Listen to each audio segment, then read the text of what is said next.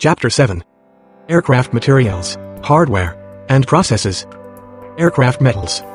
Knowledge and understanding of the uses, strengths, limitations, and other characteristics of structural metals is vital to properly construct and maintain any equipment, especially airframes.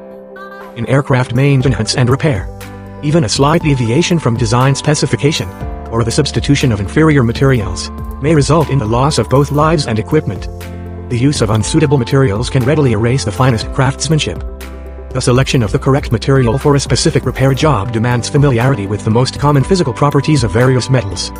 7-1. Properties of metals. Of primary concern in aircraft maintenance are such general properties of metals, and their alloys as hardness, malleability, ductility, elasticity, toughness, density, brittleness, fusibility, conductivity, contraction and expansion, and so forth. These terms are explained to establish a basis for further discussion of structural metals. Hardness. Hardness refers to the ability of a material to resist abrasion, penetration, cutting action, or permanent distortion. Hardness may be increased by cold working the metal and, in the case of steel and certain aluminum alloys, by heat treatment. Structural parts are often formed from metals in their soft state, and are then heat treated to harden them so that the finished shape is retained. Hardness and strength are closely associated properties of metals. Strength. One of the most important properties of a material is strength. Strength is the ability of a material to resist deformation. Strength is also the ability of a material to resist stress without breaking. The type of load or stress on the material affects the strength it exhibits. Density. Density is the weight of a unit volume of a material. In aircraft work, the specified weight of a material per cubic inch is preferred since this figure can be used in determining the weight of a part before actual manufacture. Density is an important consideration when choosing the material to be used in the design of a part to maintain the proper weight and balance of the aircraft. Malleability. A metal that can be hammered, rolled, or pressed into various shapes without cracking, breaking, or leaving some other detrimental effect, is said to be malleable. This property is necessary in sheet metal that is worked into curved shapes, such as cowlings, fairings, or wingtips. Copper is an example of a malleable metal. Ductility. Ductility is the property of a metal that permits it to be permanently drawn, bent, or twisted into various shapes without breaking. This property is essential for metals used in making wire and tubing. Ductile metals are greatly preferred for aircraft use because of their ease of forming, and resistance to failure under shock loads. For this reason, aluminum alloys are used for cowl rings, fuselage and wing skin, and formed or extruded parts, such as ribs, spars, and bulkheads. Chrome. Molybdenum steel is also easily formed into desired shapes. Ductility is similar to malleability. Elasticity. Elasticity is a property that enables a metal to return to its original size and shape when the force that causes the change of shape is removed. This property is extremely valuable because it would be highly undesirable to have a part permanently distorted after an applied load was removed. Each metal has a point known as the elastic limit, beyond which it cannot be loaded without causing permanent distortion. In aircraft construction, members and parts are so designed that the maximum loads to which they are subjected do not stress them beyond their elastic limits. This desirable property is present in spring steel. Toughness. A material that possesses toughness withstands tearing or shearing, and may be stretched or otherwise deformed without breaking. Toughness is a desirable property in aircraft metals. Brittleness. Brittleness is the property of a metal that allows little bending or deformation without shattering. A brittle metal is apt to break or crack without change of shape. Because structural metals are often subjected to shock loads, brittleness is not a very desirable property. Cast iron, cast aluminum, and very hard steel are examples of brittle metals. Fusibility. Fusibility is the ability of a metal to become liquid by the application of heat. Metals are fused in welding. Steels fuse around 2,600 degrees Fahrenheit and aluminum alloys at approximately 1,100 degrees Fahrenheit. Conductivity. Conductivity is the property that enables a metal to carry heat or electricity. The heat conductivity of a metal is especially important in welding, because it governs the amount of heat that is required for proper fusion. Conductivity of the metal, to a certain extent, determines the type of jig to be used to control expansion and contraction. In aircraft, electrical conductivity must also be considered in conjunction with bonding to eliminate radio interference. Thermal expansion. Thermal expansion refers to contraction and expansion that are reactions produced in metals as the result of heating or cooling. Heat applied to a metal causes it to expand or become larger. Cooling and heating affect the design of welding jigs, castings, and tolerances necessary for hot rolled material. 7-2. Ferrous aircraft metals. Many different metals are required in the repair of aircraft. This is a result of the varying needs with respect to strength, weight, durability, and resistance to deterioration of specific structures or parts. In addition, a particular shape or form of the material plays an important role in selecting materials for aircraft repair. These factors, plus many others, are considered in relation to the mechanical and physical properties. Among the common materials used are ferrous metals. The term ferrous applies to the group of metals having iron as their principal constituent. Iron. If carbon is added to iron in percentages ranging up to approximately 1%, the product is vastly superior to iron alone and is classified as carbon steel. Carbon steel forms the base of those alloy steels produced by combining carbon steel with other elements known to improve the properties of steel. A base metal, such as iron, to which small quantities of other metals have been added is called an alloy. The addition of other metals changes, or improves the chemical or physical properties of the base metal for a particular use. Steel and steel alloys. To facilitate the discussion of steels, some familiarity with their nomenclature is desirable. A numerical index, sponsored by the Society of Automotive Engineers, (SE), and the American Iron and Steel Institute, (ASI), is used to identify the chemical compositions of the structural steels. In this system, a 4-numeral series is used to designate the plain carbon and alloy steels. 5 numerals are used to designate certain types of alloy steels. The first 2 digits indicate the type of steel. The second digit also generally, but not always, gives the approximate amount of the major alloying element. And the last 2, or 3, digits are intended to indicate the approximate middle of the carbon range. However, a deviation from the rule of indicating the carbon range is sometimes necessary. Small quantities of certain elements are present in alloy steels that are not specified as required. These elements are considered as incidental and may be present to the maximum amounts as follows: copper, 0.35%, nickel, 0.25%, chromium, 0.20%, molybdenum, 0.06%. The list of standard steels is altered from time to time to accommodate steels of proven merit, and to provide for changes in the metallurgical and engineering requirements of industry.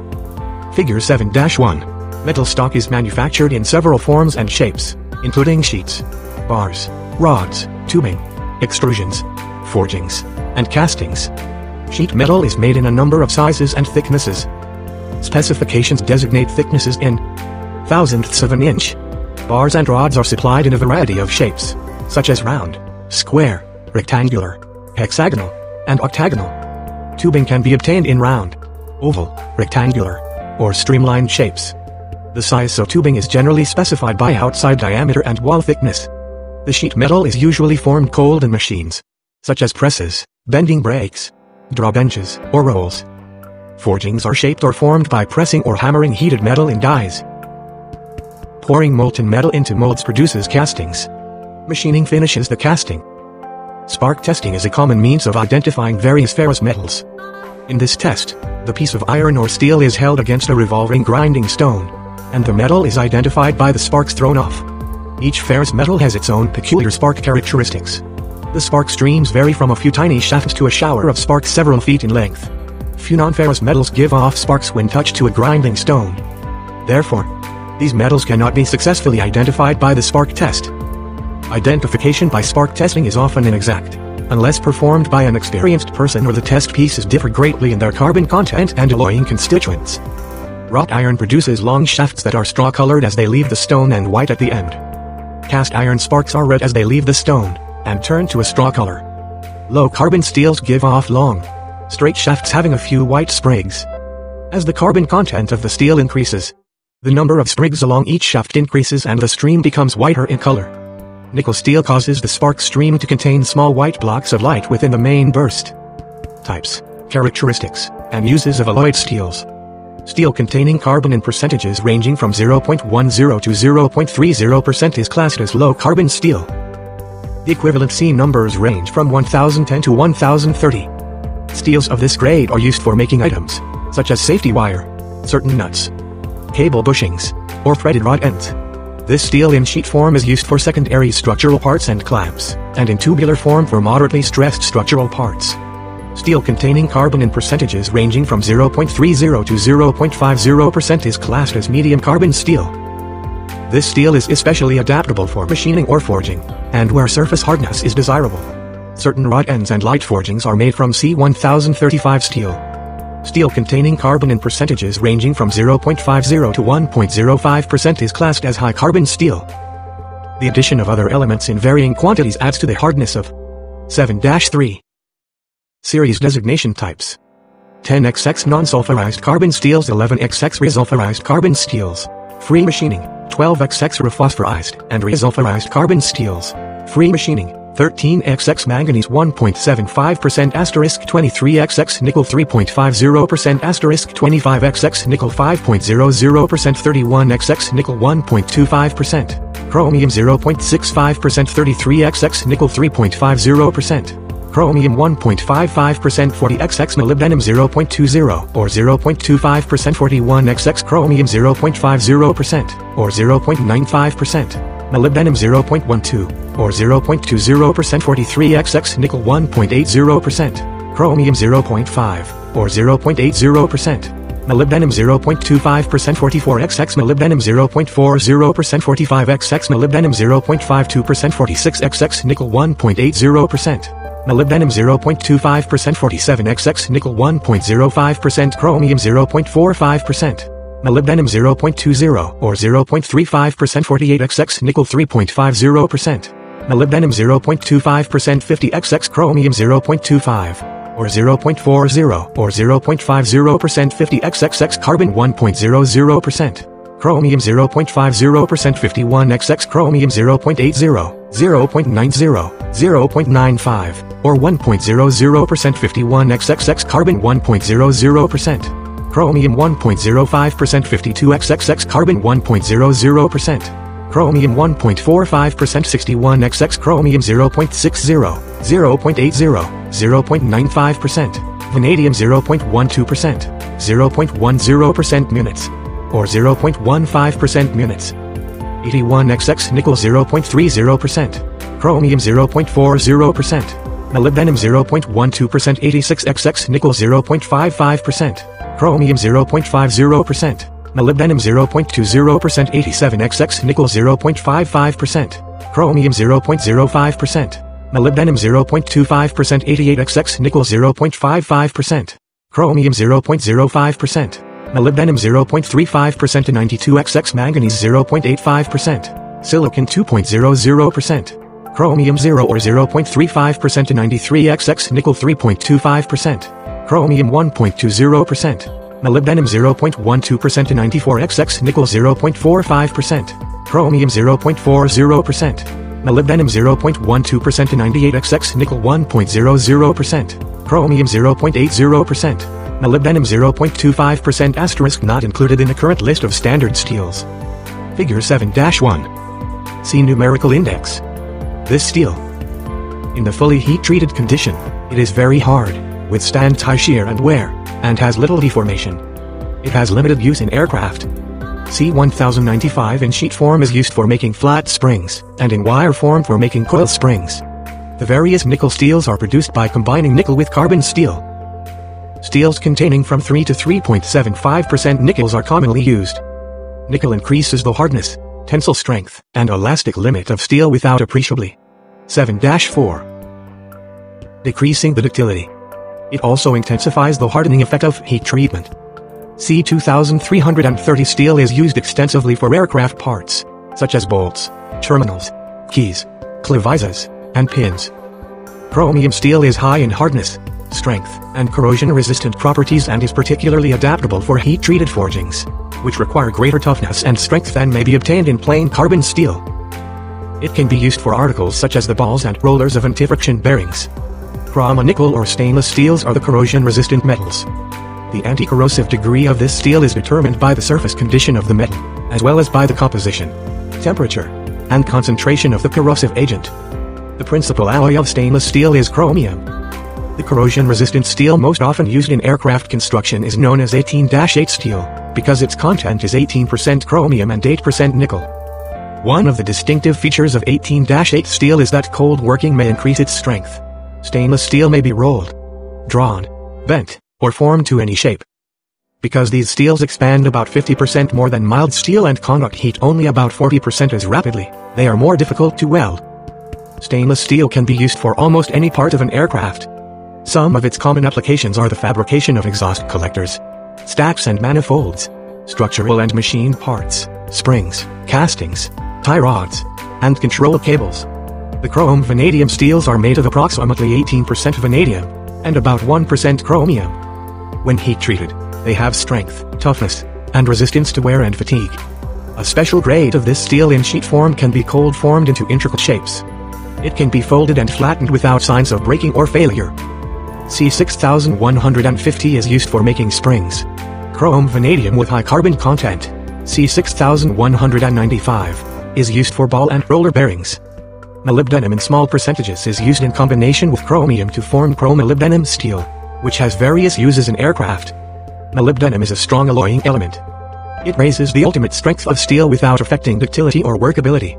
Molybdenum steels are tough and wear-resistant, and they harden throughout when heat-treated. They are especially adaptable for welding and, for this reason, are used principally for welded structural parts and assemblies. This type steel has practically replaced carbon steel in the fabrication of fuselage tubing, engine mounts, landing gears, and other structural parts. For example, a heat-treated CX4130 tube is approximately 4 times as strong as an C1025 tube of the same weight and size. A series of chrome molybdenum steel most used in aircraft construction is that series containing 0.25 to 0.55% carbon, 0.15 to 0.25% molybdenum, and 0.50 to 1.10% chromium. These steels, when suitably heat-treated, are deep hardening, easily machined, readily welded by either gas or electric methods, and are especially adapted to high-temperature service. Inconel is a nickel-chromium iron alloy closely resembling stainless steel, corrosion-resistant steel, KERS, in appearance. Aircraft exhaust systems use both alloys interchangeably. Because the two alloys look very much alike, a distinguishing test is often necessary. One method of identification is to use an electrochemical technique, as described in the following paragraph, to identify the nickel, Ni, content of the alloy. Inconel has nickel content greater than 50%, and the electrochemical test detects nickel. The tensile strength of Inconel is 100,000 pounds per square inch, psi, annealed, and 125,000 psi when hard rolled. It is highly resistant to salt water, and can withstand temperatures as high as 1,600 degrees Fahrenheit. Inconel welds readily and has working qualities like those of corrosion-resistant steels. Electrochemical test. Prepare wiring assembly as shown in Figure 7-2, and prepare the two reagents, ammonium fluoride and dimethylglyazine solutions, placing them in separate dedicated dropper solution bottles. Before testing, you must thoroughly clean the metal for the electrolytic deposit to take place. You may use non-metallic hand scrubbing pads, or 320-600 grit crocus cloth, to remove deposits and corrosion products.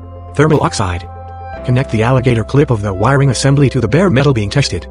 Place 1 drop of a 0.05% reagent-grade ammonium fluoride solution in the ionized water on the center of a 1" x 1" sheet of filter paper. Lay the moistened filter paper over the bare metal alloy being tested. Firmly press the end of the aluminum rod over the center. 9V battery, plus lead. Aluminum rod stock. Alligator clip. Figure 7-2. Wiring assembly schematic. 7-5.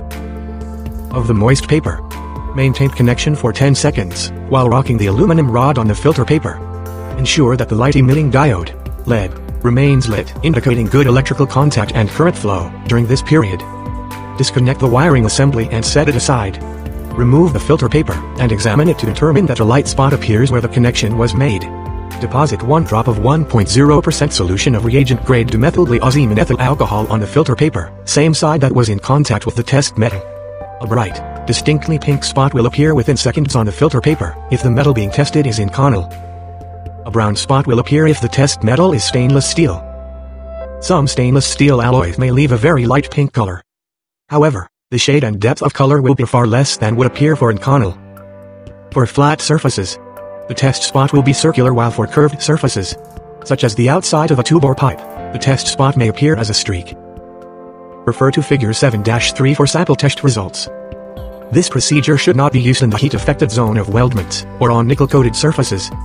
Non-ferrous aircraft metals. The term non-ferrous refers to all metals that have elements other than iron as its base or principal constituent.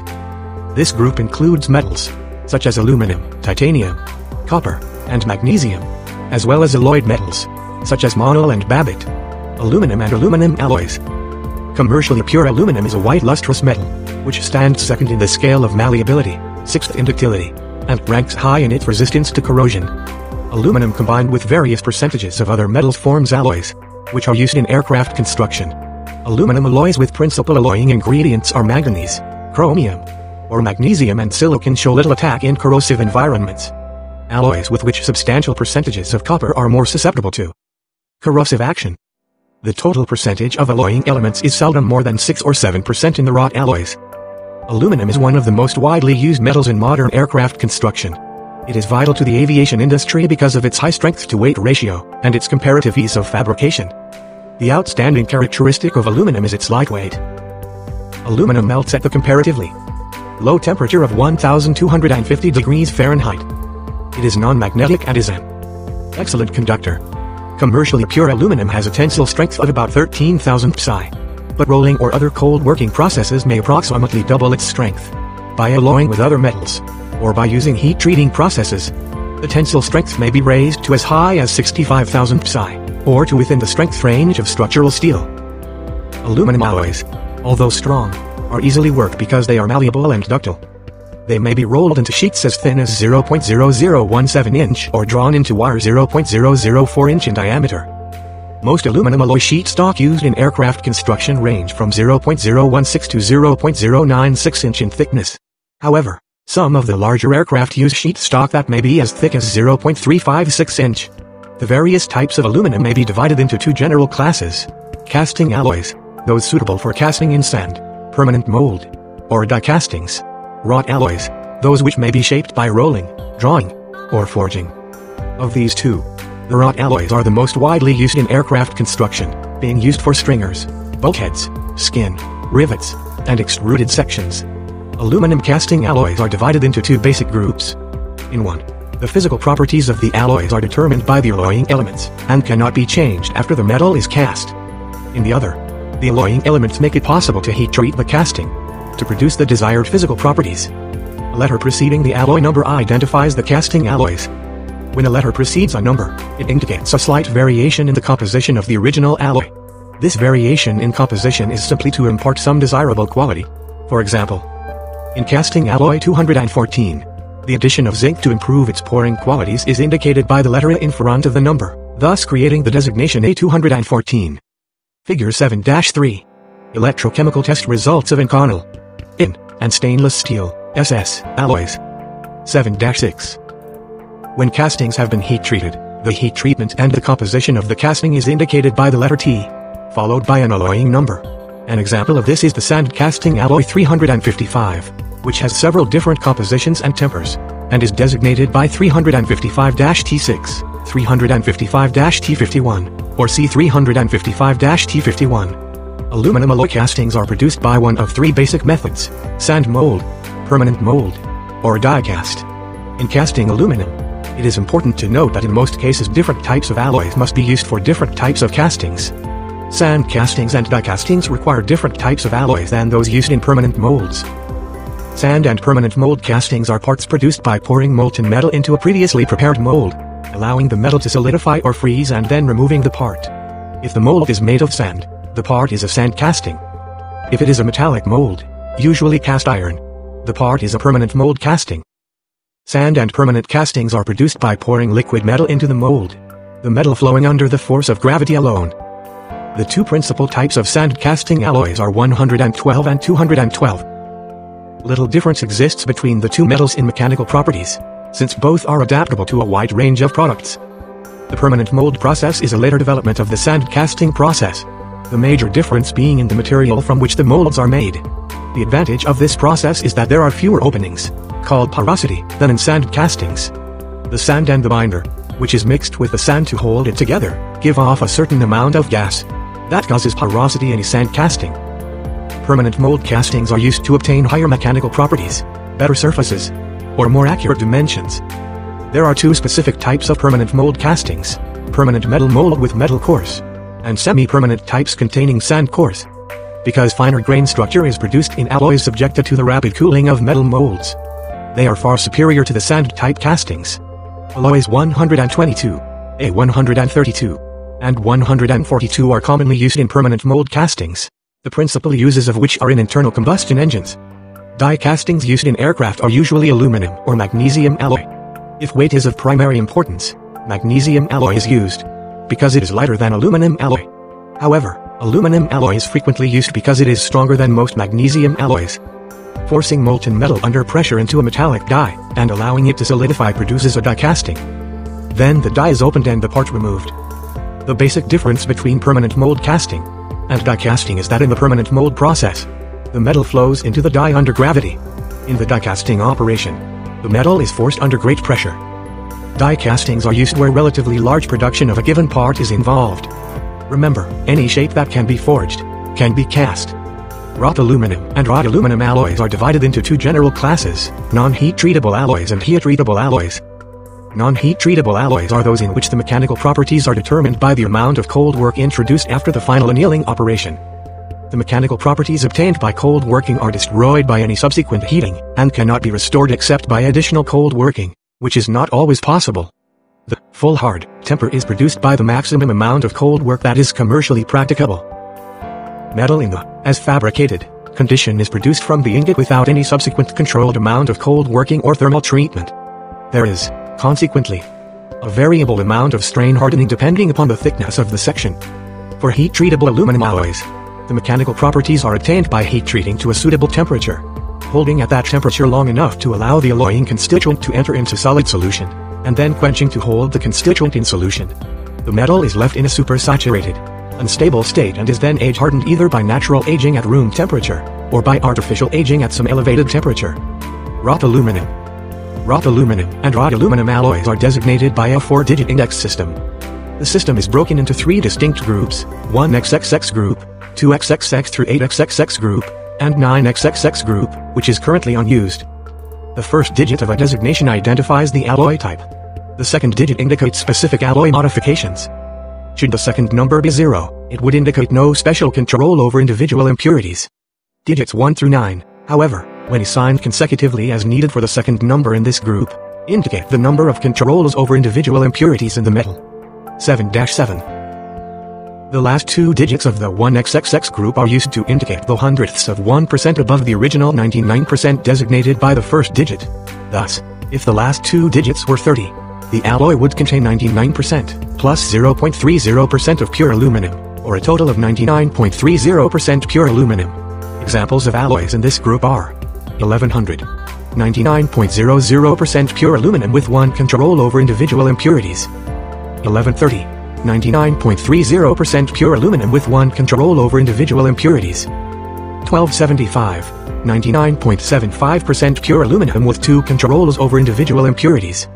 In the 2XXX through 8XXX groups, the first digit indicates the major alloying element used in the formation of the alloy as follows: 2XXX, copper; 3XXX, manganese; 4XXX, silicon; 5XXX, magnesium; 6XXX, magnesium and silicon; 7XXX, zinc; 8XXX, other elements.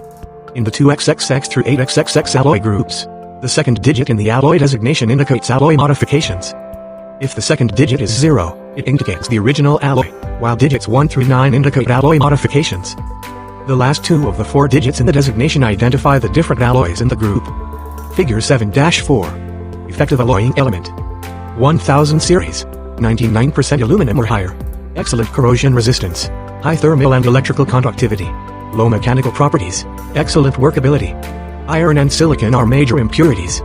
2000 series, copper is the principal alloying element. Solution heat treatment. Optimum properties equal to mild steel, poor corrosion resistance unclad. It is usually clad with 6000, or high purity alloy. Its best known alloy is 2024. 3000 series.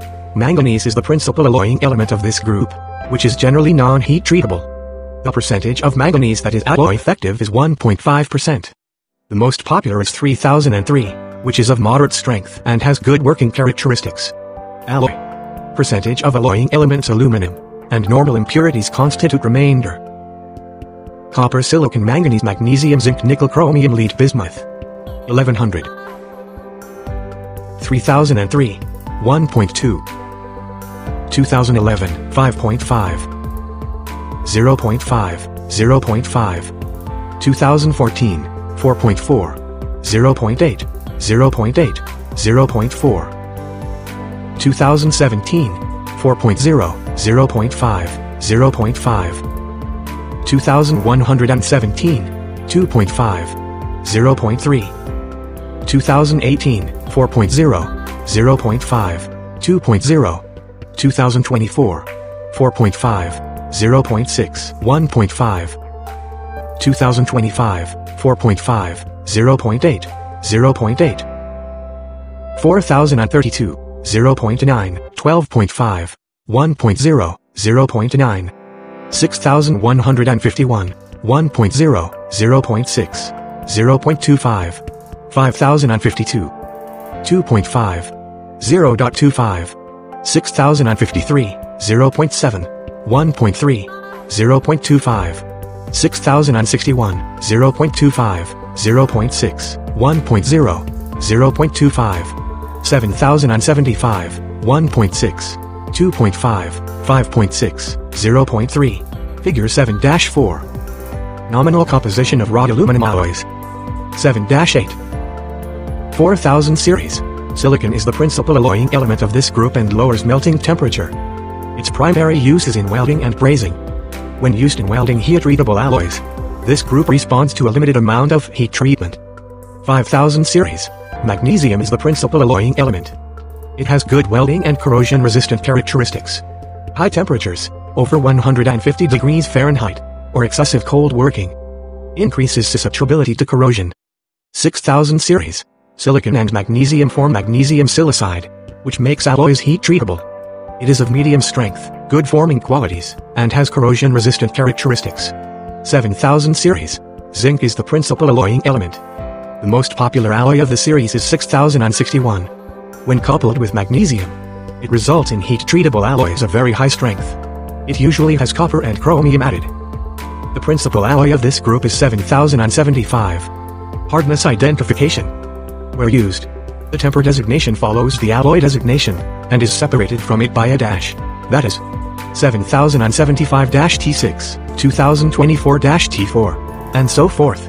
The temper designation consists of a letter indicating the basic temper, which may be more specifically defined by the addition of one or more digits. These designations are as follows. S. Fabricated. Annealed. Recrystallized. Wrought products only. Strain hardened. H1. Plus one or more digits. Strain hardened only. H2. Plus one or more digits. Strain hardened and partially annealed. H3. Plus one or more digits. Strain hardened and stabilized. The digit following the designations H1, H2, and H3 indicates the degree of strain hardening. Number 8 representing the ultimate tensile strength equal to that achieved by a cold reduction of approximately 75% following a full anneal. 0 representing the annealed state. Magnesium and magnesium alloys. Magnesium, the world's lightest structural metal, is a silvery white material weighing only 2/3 as much as aluminum. Magnesium does not possess sufficient strength in its pure state for structural uses. But when alloyed with zinc, aluminum, and manganese, it produces an alloy having the highest strength-to-weight ratio of any of the commonly used metals. Magnesium is probably more widely distributed in nature than any other metal. It can be obtained from such ores as dolomite and magnesite, as well as from seawater, underground brines, and waste solutions of potash. With about 10 million pounds of magnesium in 1 cubic mile of seawater, there is no danger of a dwindling supply. Some of today's aircraft require more than 1/2 ton of this metal for use in hundreds of vital spots. Some wing panels are fabricated entirely from magnesium alloys, weigh 18% less than standard aluminum panels, and have flown hundreds of satisfactory hours. Among the aircraft parts that have been made from magnesium with a substantial savings in weight are nose wheel doors, flap cover skin, aileron cover skin, oil tanks, floorings, fuselage parts, wingtips, engine nacelles, instrument panels, radio masts, hydraulic fluid tanks, oxygen bottle cases, ducts, and seats. Magnesium alloys possess good casting characteristics. Their properties compare favorably with those of cast aluminum. In forging, hydraulic presses are ordinarily used, although, under certain conditions, forging can be accomplished in mechanical presses or with drop hammers. Magnesium alloys are subject to such treatments as annealing, quenching, solution heat treatment, aging, and stabilizing. Sheet and plate magnesium are annealed at the rolling mill. The solution heat treatment is used to put as much of the alloying ingredients as possible into solid solution, which results in high tensile strength and maximum ductility. Aging is applied to castings following heat treatment, where maximum hardness and yield strength are desired. Magnesium embodies fire hazards of an unpredictable nature. When in large sections, its high thermal conductivity makes it difficult to ignite and prevents it from burning. It does not burn until the melting point of 1204 degrees Fahrenheit is reached. However, magnesium dust and fine chips are ignited easily. Precautions must be taken to avoid this if possible. Should a fire occur, it could be extinguished with an extinguishing powder, such as soapstone or graphite. Water or any standard liquid or foam fire extinguisher causes magnesium to burn more rapidly and can cause explosions. Magnesium alloys produced in the United States contain varying proportions of aluminum, manganese, and zinc. A letter of the alphabet designates these alloys, with the number 1 indicating high purity and maximum corrosion resistance. Many of the magnesium alloys manufactured in the United States are produced by the Dow Chemical Company and have been given the trade name of Dow Metal Trademark Alloys. 2. 7-9. Distinguish between these alloys. Each is assigned a letter. Thus, we have Dow Metal Trademark J, Dow Metal Trademark M, and so forth. Another manufacturer of magnesium alloys is the American Magnesium Corporation, a subsidiary of the Aluminum Company of America. This company uses an identification system like that used for aluminum alloys, with the exception that magnesium alloy numbers are preceded with the letters M. Thus, AM240C is a cast alloy, and AM240C4 is the same alloy in the heat-treated state. AM3S0 is an annealed wrought alloy, and AM3SRT is the same alloy rolled after heat treatment. Titanium and titanium alloys. An English priest named Gregot discovered titanium. A crude separation of titanium ore was accomplished in 1825. In 1906, enough pure titanium was isolated in metallic form to permit a study. Following this study, in 1932, an extraction process was developed and became the first commercial method for producing titanium. The United States Bureau of Mines began making titanium sponge in 1946, and 4 years later the melting process began. The use of titanium is widespread. It is used in many commercial enterprises, and is in constant demand for such items as pumps, screens, and other tools and fixtures, where corrosion attack is prevalent. In aircraft construction and repair, titanium is used for fuselage skins, engine shrouds, firewalls, longerons, frames, fittings, air ducts, and fasteners. Titanium is used for making compressor discs, spacer rings, compressor blades and vanes, through bolts, turbine housings and liners, and miscellaneous hardware for turbine engines. Titanium, in appearance, is like stainless steel. One quick method used to identify titanium is the spark test. Titanium gives off a brilliant white trace ending in a brilliant white burst. Also, moistening the titanium and using it to draw a line on a piece of glass can accomplish identification. This leaves a dark line similar in appearance to a pencil mark. Titanium falls between aluminum and stainless steel in terms of elasticity, density, and elevated temperature strength. It has a melting point from 2730 degrees Fahrenheit to 3155 degrees Fahrenheit, low thermal conductivity, and a low coefficient of expansion. It is light, strong, and resistant to stress corrosion cracking. Titanium is approximately 60% heavier than aluminum and about 50% lighter than stainless steel. Because of the high melting point of titanium, high temperature properties are disappointing. The ultimate yield strength of titanium drops rapidly above 800 degrees Fahrenheit. The absorption of oxygen and nitrogen from the air at temperatures above 1000 degrees Fahrenheit makes the metal so brittle on long exposure that it soon becomes worthless. However, titanium does have some merit for short-time exposure up to 3000 degrees Fahrenheit, where strength is not important. Aircraft firewalls demand this requirement. Titanium is non-magnetic and has an electrical resistance comparable to that of stainless steel. Some of the base alloys of titanium are quite hard. Heat treating and alloying do not develop the hardness of titanium to the high levels of some of the heat-treated alloys of steel. It was only recently that a heat-treatable titanium alloy was developed. Prior to the development of this alloy, heating and rolling was the only method of forming that could be accomplished. However, it is possible to form the new alloy in the soft condition and heat-treat it for hardness. Iron, molybdenum, and chromium are used to stabilize titanium and produce alloys that quench hardened and age-harden. The addition of these metals also adds ductility. The fatigue resistance of titanium is greater than that of aluminum or steel. Titanium becomes softer as the degree of purity is increased. It is not practical to distinguish between the various grades of commercially pure or unalloyed titanium by chemical analysis. Therefore, the grades are determined by mechanical properties. Titanium designations. The ABC classification of titanium alloys was established to provide a convenient and simple means of describing all titanium alloys. Titanium and titanium alloys possess three basic types of crystals: alpha, B, beta, and C, combined alpha and beta. Their characteristics are: alpha, all-around performance, good weldability, tough and strong both cold and hot, and resistant to oxidation. B, beta, bendability, excellent bend ductility, strong both cold and hot, but vulnerable to contamination. C, combined alpha and beta for compromised performances, strong when cold and warm, but weak when hot, good bendability, moderate contamination resistance, excellent forgeability. Titanium is manufactured for commercial use in two basic compositions: commercially pure titanium and alloy titanium. A 55 is an example of commercially pure titanium. It has yield strength of 55,000 to 80,000 psi, and is a general-purpose grade for moderate to severe forming. It is sometimes used for non-structural aircraft parts, and for all types of corrosion-resistant applications, such as tubing. Type A 70. Titanium is closely related to Type A 55, but has yield strength of 70,000 to 95,000 psi. It is used where higher strength is 7-10 required, and it is specified for many moderately stressed aircraft parts. For many corrosion applications, it is used interchangeably with Type A 55. Both Type A 55 and Type A 70 is weldable.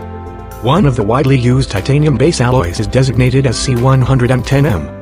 It is used for primary structural members and aircraft skin, has 110,000 psi minimum yield strength, and contains 8% manganese. Type A 110AT is a titanium alloy that contains 5% aluminum and 2.5% tin. It also has high minimum yield strength at elevated temperatures with the excellent welding characteristics inherent in alpha-type titanium alloys. Corrosion characteristics. The corrosion resistance of titanium deserves special mention. The resistance of the metal to corrosion is caused by the formation of a protective surface film of stable oxide or chemi-absorbed oxygen. Film is often produced by the presence of oxygen and oxidizing agents. Corrosion of titanium is uniform. There is little evidence of pitting or other serious forms of localized attack. Normally, it is not subject to stress corrosion, corrosion fatigue, intergranular corrosion, or galvanic corrosion. Its corrosion resistance is equal or superior to 18-8 stainless steel. Laboratory tests with acid and saline solutions show titanium polarizes readily. The net effect, in general, is to decrease current flow in galvanic and corrosion cells. Corrosion currents on the surface of titanium and metallic couples are naturally restricted. This partly accounts for good resistance to many chemicals. Also, the material may be used with some dissimilar metals with no harmful galvanic effect on either. Copper and copper alloys. Copper is one of the most widely distributed metals. It is the only reddish-colored metal, and is second only to silver in electrical conductivity. Its use as a structural material is limited because of its great weight. However, some of its outstanding characteristics, such as its high electrical and heat conductivity, in many cases overbalance the weight factor. Because it is very malleable and ductile, copper is ideal for making wire. It is corroded by salt water, but is not affected by fresh water. The ultimate tensile strength of copper varies greatly. For cast copper, the tensile strength is about 25,000 psi, and when cold rolled or cold drawn, its tensile strength increases to a range of 40,000 to 67,000 psi. In aircraft, copper is used primarily in the electrical system for bus bars, bonding, and as lock wire. Beryllium copper is one of the most successful of all the copper base alloys. It is a recently developed alloy containing about 97% copper, 2% beryllium, and sufficient nickel to increase the percentage of elongation. The most valuable feature of this metal is that the physical properties can be greatly stepped up by heat treatment. The tensile strength rising from 70,000 psi in the annealed state to 200,000 psi in the heat-treated state. The resistance of beryllium copper to fatigue and wear makes it suitable for diaphragms, precision bearings and bushings, ball cages, and spring washers. Brass is a copper alloy containing zinc and small amounts of aluminum, iron, lead, manganese, magnesium, nickel, phosphorus, and tin. Brass with a zinc content of 30 to 35% is very ductile, but that containing 45% has relatively high strength. Monk's metal is a brass composed of 60% copper and 40% zinc. It has excellent corrosion-resistant qualities in salt water. Its strength can be increased by heat treatment. As cast, This metal has an ultimate tensile strength of 50,000 psi, and it can be elongated 18%. It is used in making bolts and nuts, as well as parts that come in contact with salt water. Red brass, sometimes termed bronze, because of its tin content, is used in fuel and oil line fittings. This metal has good casting and finishing properties and machines freely. Bronzes are copper alloys containing tin. The true bronzes have up to 25% tin, but those with less than 11% are most useful, especially for such items as tube fittings in aircraft. Among the copper alloys are the copper-aluminum alloys, of which the aluminum bronzes rank very high in aircraft usage. They would find greater usefulness in structures, if it were not for their strength-to-weight ratio as compared with alloy steels. Wrought aluminum bronzes are almost as strong and ductile as medium carbon steel, and they possess a high degree of resistance to corrosion by air, salt water, and chemicals. They are readily forged, hot or cold rolled, and many react to heat treatment. These copper-based alloys contain up to 16% of aluminum, usually 5 to 11%, to which other metals, such as iron, nickel, or manganese, may be added. Aluminum bronzes have good tearing qualities, great strength, hardness, and resistance to both shock and fatigue. Because of these properties, they are used for diaphragms, gears, and pumps. Aluminum bronzes are available in rods, bars, plates, sheets, strips, and forgings. Cast aluminum bronzes, using about 89% copper, 9% aluminum, and 2% of other elements, have high strength combined with ductility and are resistant to 7-11 corrosion, shock, and fatigue. Because of these properties, cast aluminum bronze is used in bearings and pump parts.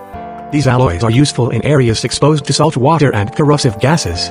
Manganese bronze is an exceptionally high-strength, tough, corrosion-resistant copper-zinc alloy containing aluminum, manganese, iron, and occasionally, nickel or tin. This metal can be formed, extruded, drawn, or rolled to any desired shape. In rod form, it is generally used for machine parts for aircraft landing gears and brackets.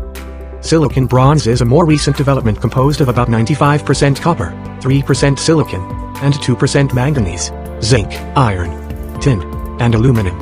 Although not a bronze in the true sense because of its small tin content, silicon bronze has high strength and great corrosion resistance. Mono, the leading high nickel alloy, combines the properties of high strength and excellent corrosion resistance. This metal consists of 68% nickel, 29% copper, 0.2% iron, 1% manganese, and 1.8% of other elements. It cannot be hardened by heat treatment. Mono, adaptable to casting and hot or cold working, can be successfully welded. It has working properties like those of steel. When forged and annealed, it has a tensile strength of 80,000 psi. This can be increased by cold working to 125,000 psi, sufficient for classification among the tough alloys. Mono has been successfully used for gears and chains to operate retractable landing gears, and for structural parts subject to corrosion. In aircraft, mono is used for parts demanding both strength and high resistance to corrosion, such as exhaust manifolds and carburetor needle valves and sleeves. K-mono is a non-ferrous alloy containing mainly nickel, copper, and aluminum. Adding a small amount of aluminum to the mono formula produces it. It is corrosion resistant, and capable of being hardened by heat treatment. K-mono has been successfully used for gears and structural members in aircraft, which are subjected to corrosive attacks. This alloy is non-magnetic at all temperatures. Both oxyacetylene and electric arc welding have successfully welded K-mono sheet. Nickel and nickel alloys.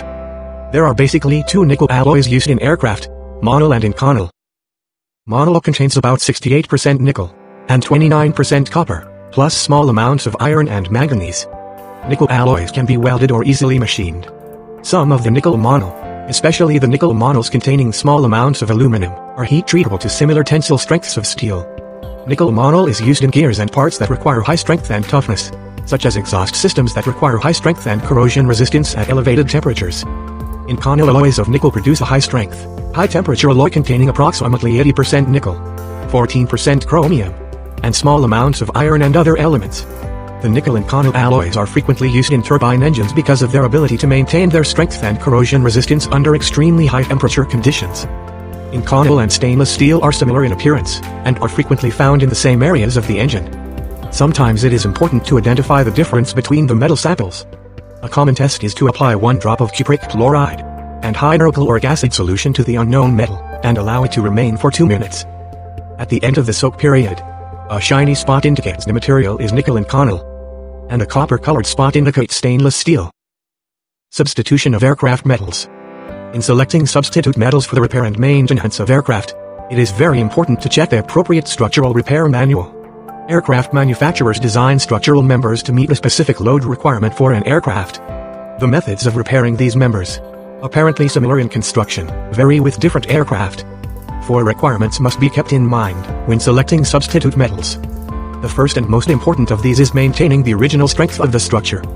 The other 3 are maintaining contour or aerodynamic smoothness, maintaining original weight, if possible, or keeping added weight to a minimum, and maintaining the original corrosion-resistant properties of the metal. Metalworking processes. There are 3 methods of metalworking: hot working, cold working, and extruding. The method used depends on the metal involved and the part required, although in some instances both hot and cold working methods may be used to make a single part. Hot working. Almost all steel is hot worked from the ingot into some form from which it is either hot or cold worked to the finished shape. When an ingot is stripped from its mold, its surface is solid, but the interior is still molten. The ingot is then placed 7-12 in a soaking pit, which retards loss of heat, and the molten interior gradually solidifies. After soaking, the temperature is equalized throughout the ingot, then it is reduced to intermediate size by rolling, making it more readily handled. The rolled shape is called a bloom, when its section dimensions are 6 inches x 6 inches or larger and square. The section is called a billet when it is square, and less than 6 inches x 6 inches. Rectangular sections, which have a width greater than twice their thickness, are called slabs. The slab is the intermediate shape from which sheets are rolled. Blooms, billets, or slabs are heated above the critical range, and rolled into a variety of shapes of uniform cross-section. Common rolled shapes are sheet, bar, channel, angle, and I-beam. As discussed later in this chapter, hot rolled material is frequently finished by cold rolling, or drawing to obtain accurate finish dimensions and a bright, smooth surface. Complicated sections, which cannot be rolled, or sections of which only a small quantity is required, are usually forged. Forging of steel is a mechanical working at temperatures above the critical range to shape the metal as desired. Forging is done either by pressing or hammering the heated steel until the desired shape is obtained. Pressing is used when the parts to be forged are large and heavy. This process also replaces hammering where high-grade steel is required. Since a press is slow-acting, its force is uniformly transmitted to the center of the section, thus affecting the interior grain structure, as well as the exterior, to give the best possible structure throughout. Hammering can be used only on relatively small pieces. Since hammering transmits its force almost instantly, its effect is limited to a small depth. Thus, it is necessary to use a very heavy hammer, or to subject the part to repeated blows to ensure complete working of the section. If the force applied is too weak to reach the center, the finished forged surface is concave. If the center was properly worked, the surface is convex or bulged. The advantage of hammering is that the operator has control over both the amount of pressure applied and the finishing temperature, and can produce small parts of the highest grade. This type of forging is usually referred to as smith forging. It is used extensively where only a small number of parts are needed. Considerable machining time and material are saved when a part is smith forged to approximately the finished shape. Steel is often harder than necessary, and too brittle for most practical uses when put under severe internal strain. To relieve such strain and reduce brittleness, it is tempered after being hardened. This consists of heating the steel in a furnace to a specified temperature, and then cooling it in air, oil, water, or a special solution. Temper condition refers to the condition of metal or metal alloys with respect to hardness or toughness. Rolling, hammering, or bending these alloys, or heat treating and aging them, causes them to become tougher and harder. At times, these alloys become too hard for forming, and must be reheat treated or annealed. Metals are annealed to relieve internal stresses, soften the metal, make it more ductile, and refine the grain structure. Annealing consists of heating the metal to a prescribed temperature, holding it there for a specified length of time, and then cooling the metal back to room temperature. To produce maximum softness, the metal must be cooled very slowly. Some metals must be furnace cooled. Others may be cooled in air.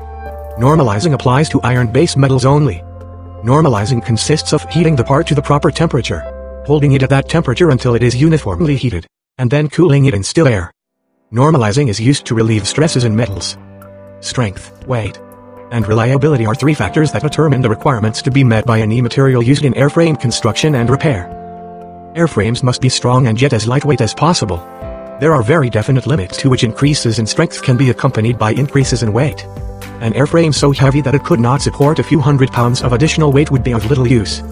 All metals, in addition to having a good strength-to-weight ratio, must be thoroughly reliable, thus minimizing the possibility of dangerous and unexpected failures. In addition to these general properties, the material selected for a definite application must possess specific qualities suitable for the purpose. The material must possess the strength required by the dimensions, weight, and use. The 5 basic stresses that metals may be required to withstand are tension, compression, shear, bending, and torsion.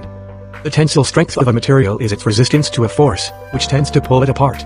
Tensile strength is measured in pounds per square inch, psi, and is calculated by dividing the load in pounds required to pull the material apart by its cross-sectional area in square inches. The compression strength of a material is its resistance to a crushing force, which is the opposite of tensile strength. Compression strength is also measured in psi. When a piece of metal is cut, the material is subjected, as it comes in contact with the cutting edge, to a force known as shear. Shear is the tendency on the part of parallel members to slide in opposite. 7-13. Directions. It is like placing a cord or thread between the blades of a pair of scissors. Shears. The shear strength is the shear force in psi at which a material fails. It is the load divided by the shear area. Bending can be described as the deflection or curving of a member due to forces acting upon it. The bending strength of material is the resistance it offers to deflecting forces. Torsion is a twisting force. Such action would occur in a member fixed at one end and twisted at the other. The torsional strength of material is its resistance to twisting. The relationship between the strength of a material and its weight per cubic inch, expressed as a ratio, is known as the strength-to-weight ratio. This ratio forms the basis for comparing the desirability of various materials for use in airframe construction and repair. Neither strength nor weight alone can be used as a means of true comparison. In some applications, such as the skin of monocoque structures, thickness is more important than strength. In this instance, the material with the lightest weight for a given thickness or gauge is best. Thickness or bulk is necessary to prevent bucking or damage caused by careless handling. Corrosion is the eating away or pitting of the surface, or the internal structure of metals. Because of the thin sections and the safety factors used in aircraft design and construction, it would be dangerous to select a material possessing poor corrosion-resistant characteristics. Another significant factor to consider in maintenance and repair is the ability of a material to be formed, bent, or machined to required shapes. The hardening of metals by cold working or forming is termed work hardening. If a piece of metal is formed, shaped or bent, while cold, it is said to be cold worked. Practically all the work an aviation mechanic does on metal is cold work. While this is convenient, it causes the metal to become harder and more brittle. If the metal is cold worked too much, that is, if it is bent back and forth or hammered at the same place too often, it will crack or break. Usually, the more malleable and ductile a metal is, the more cold working it can stand. Any process that involves controlled heating and cooling of metals to develop certain desirable characteristics, such as hardness, softness, ductility, tensile strength, or refined grain structure, is called heat treatment or heat treating. With steels, the term heat treating has a broad meaning and includes processes such as annealing, normalizing, hardening, and tempering. In the heat treatment of aluminum alloys, only 2 processes are included: the hardening and toughening process, and the softening process. The hardening and toughening process is called heat treating, and the softening process is called annealing. Aircraft metals are subjected to both shock and fatigue, vibrational stresses. Fatigue occurs in materials that are exposed to frequent reversals of loading, or repeatedly applied loads. If the fatigue limit is reached or exceeded, repeated vibration or bending ultimately causes a minute crack to occur at the weakest point. As vibration or bending continues, the crack lengthens until the part completely fails. This is termed shock and fatigue failure. Resistance to this condition is known as shock and fatigue resistance. It is essential that materials used for critical parts be resistant to these stresses. Heat treatment is a series of operations involving the heating and cooling of metals in the solid state. Its purpose is to change a mechanical property, or combination of mechanical properties, so that the metal is more useful, serviceable, and safe for a definite purpose. By heat treating, a metal can be made harder, stronger, and more resistant to impact. Heat treating can also make a metal softer and more ductile. No one heat treating operation can produce all these characteristics. In fact, some properties are often improved at the expense of others. In being hardened, for example, a metal may become brittle. The various heat treating processes are similar in that they all involve the heating and cooling of metals. They differ, however, in the temperatures to which the metal is heated, the rate at which it is cooled, and, of course, in the result. The most common forms of heat treatment for ferrous metals are hardening, tempering, normalizing, annealing, and case hardening. Most non-ferrous metals can be annealed and many of them can be hardened by heat treatment. However, there is only one non-ferrous metal, titanium, that can be case hardened, and none can be tempered or normalized. Internal structure of metals. The results obtained by heat treatment depend on the structure of the metal, and on the way the structure changes when the metal is heated and cooled. A pure metal cannot be hardened by heat treatment, because there is little change in its structure when heated. On the other hand, most alloys respond to heat treatment since their structures change with heating and cooling. An alloy may be in the form of a solid solution, a mechanical mixture, or a combination of a solid solution and a mechanical mixture. When an alloy is in the form of a solid solution, the elements and compounds that form the alloy are absorbed, one into the other, in much the same way that salt is dissolved in a glass of water, and the constituents cannot be identified even under microscope. 7-14. When two or more elements or compounds are mixed but can be identified by microscopic examination, a mechanical mixture is formed. A mechanical mixture can be compared to the mixture of sand and gravel in concrete.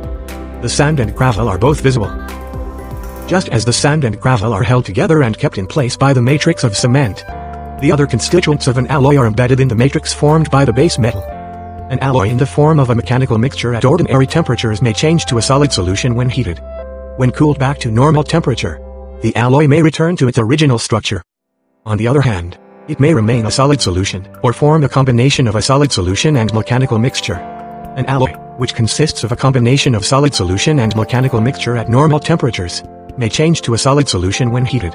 When cooled, the alloy may remain a solid solution, return to its original structure, or form a complex solution. Heat treating equipment. Successful heat treating requires close control over all factors affecting the heating and cooling of metals. Such control is possible only when the proper equipment is available, and the equipment is selected to fit the job. Thus, the furnace must be of the proper size and type, and must be controlled so that temperatures are kept within the limits prescribed for each operation. Even the atmosphere within the furnace affects the condition of the part being heat treated. Further, the quenching equipment and the quenching medium must be selected to fit the metal and the heat treating operation. Finally, there must be equipment for handling parts and materials, for cleaning metals, and for straightening parts. Furnaces and salt baths. There are many different types and sizes of furnaces used in heat treatment. As a rule, furnaces are designed to operate in certain specific temperature ranges, and attempted use in other ranges frequently results in work of inferior quality. In addition, using a furnace beyond its rated maximum temperature shortens its life and may necessitate costly and time-consuming repairs. Fuel-fired furnaces, gas or oil, require air for proper combustion, and an air compressor or blower is therefore necessary. These furnaces are usually of the muffler type. That is, the combustion of the fuel takes place outside of and around the chamber in which the work is placed. If an open muffler is used, the furnace should be designed to prevent the direct impingement of flame on the work. In furnaces heated by electricity, the heating elements are generally in the form of wire or ribbon. Good design requires incorporation of additional heating elements at locations where maximum heat loss may be expected. Such furnaces commonly operate at up to a maximum temperature of about 2000 degrees Fahrenheit. Furnaces operating at temperatures up to about 2500 degrees Fahrenheit usually employ resistor bars of sintered carbides. Temperature measurement and control. A thermoelectric instrument, known as a pyrometer, measures temperature in the heat treating furnace. This instrument measures the electrical effect of a thermocouple and, hence, the temperature of the metal being treated. A complete pyrometer consists of 3 parts: a thermocouple, extension leads, and meter. Furnaces intended primarily for tempering may be heated by gas or electricity, and are frequently equipped with a fan for circulating the hot air. Salt baths are available for operating at either tempering or hardening temperatures. Depending on the composition of the salt bath, heating can be conducted at temperatures as low as 325 degrees Fahrenheit to as high as 2450 degrees Fahrenheit. Lead baths can be used in the temperature range of 650 degrees Fahrenheit to 1700 degrees Fahrenheit. The rate of heating in lead or salt baths is much faster in furnaces. Heat treating furnaces differ in size, shape, capacity, construction, operation, and control. They may be circular or rectangular, and may rest on pedestals, or directly on the floor. There are also pit-type furnaces, which are below the surface of the floor. When metal is to be heated in a bath of molten salt or lead, the furnace must contain a pot or crucible for the molten bath. The size and capacity of a heat-treating furnace depends on the intended use. A furnace must be capable of heating rapidly and uniformly.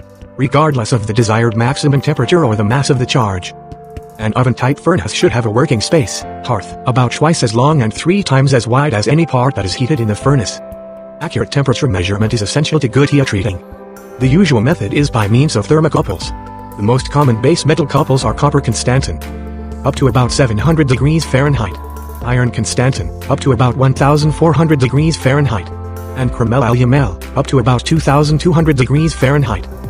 The most common noble metal couples, which can be used up to about 2800 degrees Fahrenheit, are platinum coupled with either the alloy 87% platinum, 13% rhodium, or the alloy 90% platinum, 10% rhodium. The temperatures quoted are for continuous operation. The life of thermocouples is affected by the maximum temperature, which may frequently exceed those given 7-15 above, and by the furnace atmosphere. Iron Constantan is more suited for use in reducing, and chromel alumel in oxidizing atmospheres. Thermocouples are usually encased in metallic or ceramic tubes closed at the hot end to protect them from the furnace gases. A necessary attachment is an instrument, such as a millivoltmeter or potentiometer, for measuring the electromotive force generated by the thermocouple. In the interest of accurate control, place the hot junction of the thermocouple as close to the work as possible. The use of an automatic controller is valuable in controlling the temperature at the desired value. Pyrometers may have meters, either of the indicating type or recording type. Indicating pyrometers give direct reading of the furnace temperature. The recording type produces a permanent record of the temperature range throughout the heating operation by means of an inked stylus attached to an arm, which traces a line on a sheet of calibrated paper or temperature chart.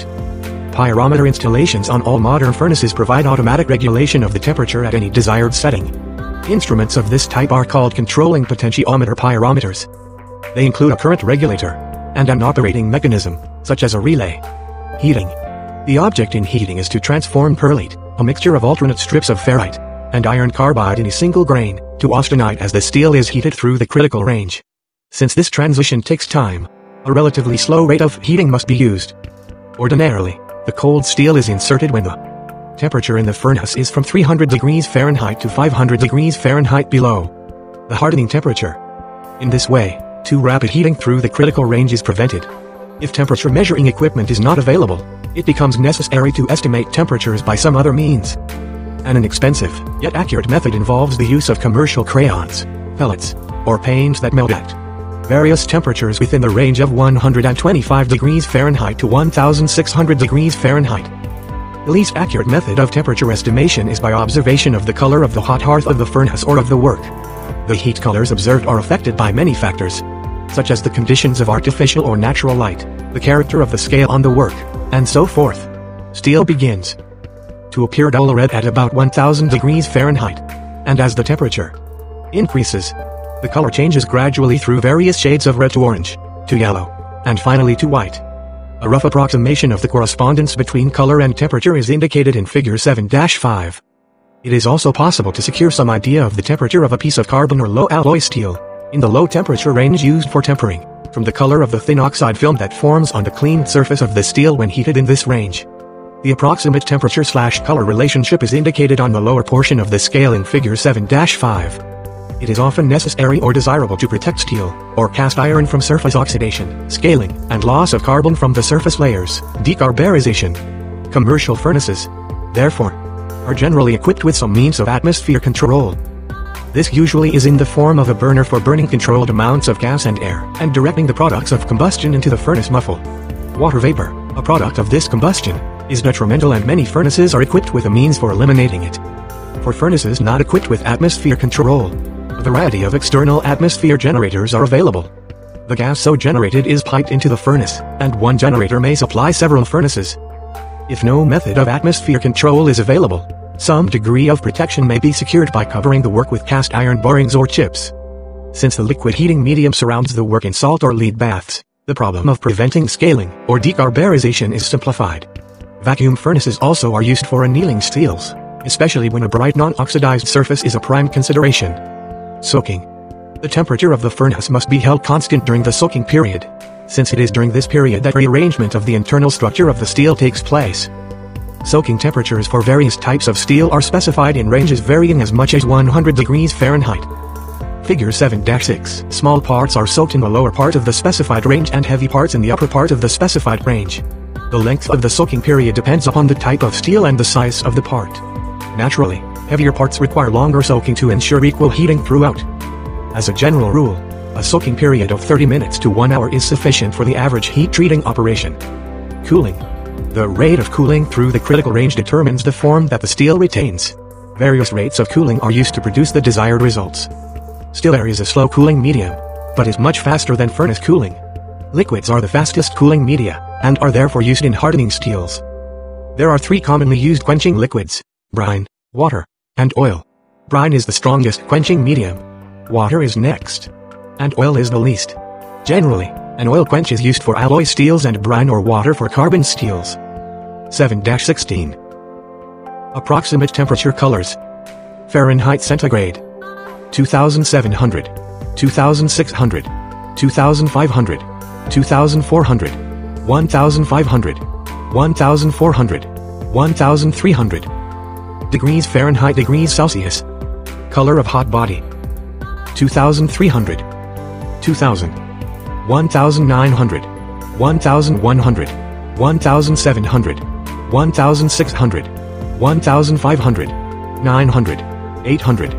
2192 white 1200, 2200, 1200, 2100, 2012 light yellow 1100, 1922 yellow 1050, 1796 light orange 980, 1800, 1000, 1706 orange 930, 1598 light red 870, 1490 light cherry 810, 1400 cherry 760, 1292 dark cherry 700, 1202 blood red 650, 1112 brown red 600, 1400, 1300,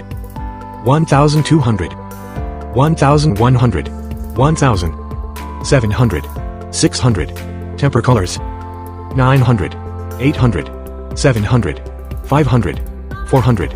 Degrees Fahrenheit, degrees Celsius. 600, 300, 550 dark blue 290, 520 purple 270, 460 yellow brown 250, 500, 400, 200, 430 straw 220, 300, 200, 100, 100, 0. Quenching media. Quenching solutions act only through their ability to cool the steel. They have no beneficial chemical action on the quenched steel, and in themselves impart no unusual properties. Most requirements for quenching media are met satisfactorily by water or aqueous solutions of inorganic salts, such as table salt or caustic soda, or by some type of oil. The rate of cooling is relatively rapid during quenching in brine, somewhat less rapid in water, and slow in oil. Brine usually is made of a 5 to 10% solution of salt, sodium chloride, in water. In addition to its greater cooling speed, brine has the ability to throw the scale from steel during quenching. Their temperature considerably affects the cooling ability of both water and brine, particularly water. Both should be kept cold, well below 60 degrees Fahrenheit. If the volume of steel being quenched tends to raise the temperature of the bath appreciably, add ice or use some means of refrigeration to cool the quenching bath. There are many specially prepared quenching oils on the market. Their cooling rates do not vary widely. A straight mineral oil with a sabote viscosity of about 100 at 100 degrees Fahrenheit is generally used. Unlike brine and water, the oils have the greatest cooling velocity at a slightly elevated temperature, about 100-140 degrees Fahrenheit, because of their decreased viscosity at these temperatures. When steel is quenched, the liquid in immediate contact with the hot surface vaporizes. This vapor reduces the rate of heat abstraction markedly. Vigorous agitation of the steel or the use of a pressure spray quench is necessary to dislodge these vapor films, and thus permit the desired rate of cooling. The tendency of steel to warp and crack during the quenching process is difficult to overcome because certain parts of the article cool more rapidly than others. The following recommendations greatly reduce the warping tendency. 1. Never throw a part into the quenching bath. By permitting it to lie on the bottom of the bath, it is apt to cool faster on the top side than on the bottom side, thus causing it to warp or crack. 2.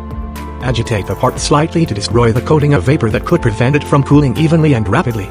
This allows the bath to dissipate its heat to the atmosphere. 3. Immerse irregular shaped parts, so that the heavy end enters the bath first. Figure 7-5. Temperature chart indicating conversion of centigrade to Fahrenheit or vice versa. Color temperature scale for hardening temperature range, and tempering temperature range. 7-17. Steel number. Normalizing air cool, degrees Fahrenheit. Temperatures. Annealing, degrees Fahrenheit. Hardening, degrees Fahrenheit. Quenching medium, and 100,000 degrees Fahrenheit. Tempering, drawing, temperature for tensile strength, psi. 125,000 degrees Fahrenheit. 150,000 degrees Fahrenheit. 180,000 degrees Fahrenheit. 200,000 degrees Fahrenheit. 1020, 1650-1750, 1600-1700, 1575-1675 water. 1022, x 1020, 1650-1750, 1600-1700, 1575-1675 water. 1025, 1600-1700, 1575-1650, 1575-1675 water. A. 1035, 1575-1650, 1575-1625, 1525-1600 water. 875. 1045, 1550-1600, 1550-1600, 1475-1550 oil or water. 1150. N. 1095, 1475-1550, 1450-1500, 1425-1500 oil. B. 1100, 850,750. 2330, 1475-1525, 1425-1475, 1450-1500 oil or water. 1100, 950,800. 3135, 1600-1650, 1500-1550, 1475-1525 oil. 1250, 1050, 900,750,650. 3140, 1600-1650, 1500-1550, 1475-1525 oil. 1325, 1075, 925,775,700. 4037, 1600, 1525-1575, 1525-1575 oil or water. 1225, 1100, 975, 4130, x 4130, 1600-1700, 1525-1575, 1525-1625 oil. C. D. 1050, 900,700,575. 4140, 1600-1650, 1525-1575, 1525-1575 oil. 1350, 1100, 1025, 825,675. 4150, 1550-1600, 1475-1525, 1550-1550 oil. 1275, 1175, 1050, 950. 4340, x 4340, 1550-1625, 1525-1575, 1475-1550 oil. 1200, 1050, 950,850.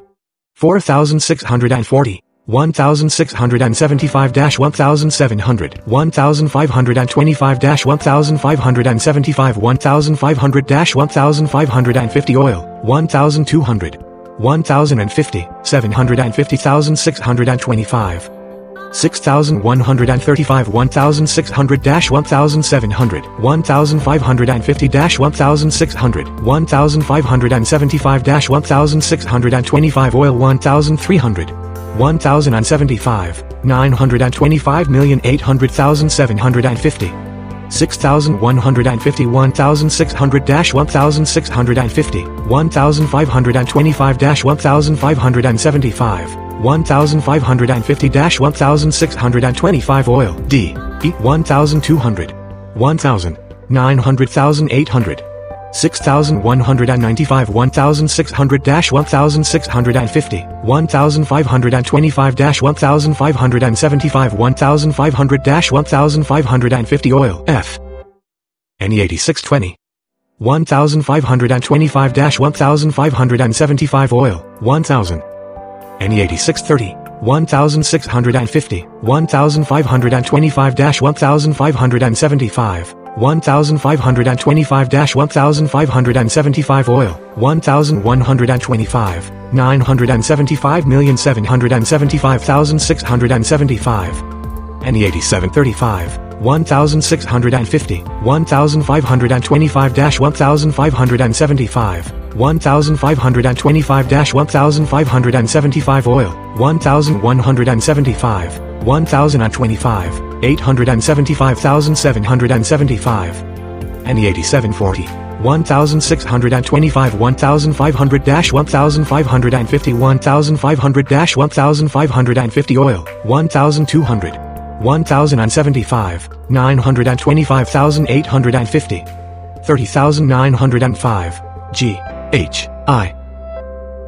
51,210, 1525-1575, 1525-1575, 1775-1825, J, oil 1200, 1100, K, 750, 51,335, 1525-1575, 1775-1850 oil, 52,100, 1625-1700, 1400-1450, 1525-1550 oil, F.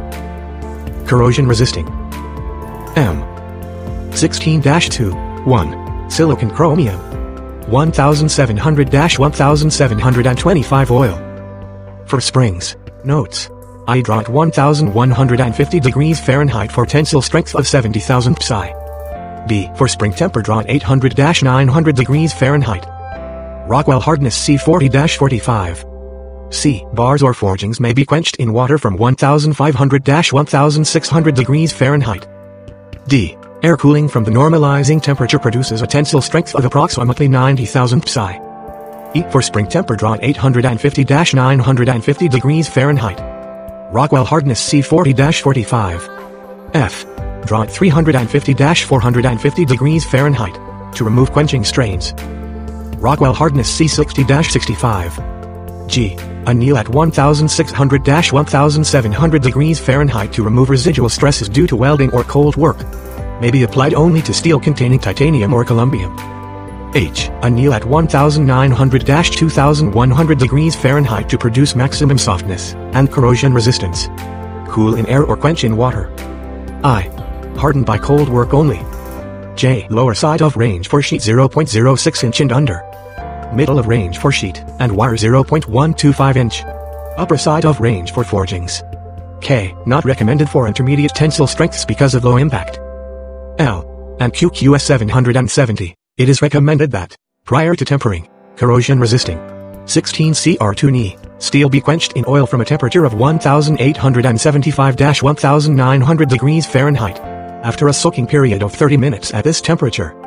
To obtain a tensile strength at 115,000 psi, the tempering temperature should be approximately 525 degrees Fahrenheit. A holding time at these temperatures of about 2 hours is recommended.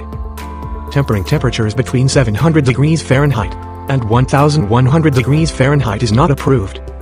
M. Draw at approximately 800 degrees Fahrenheit and cool in air for Rockwell hardness of C50. N. Water used for quenching shall be within the temperature range of 80-150 degrees Fahrenheit.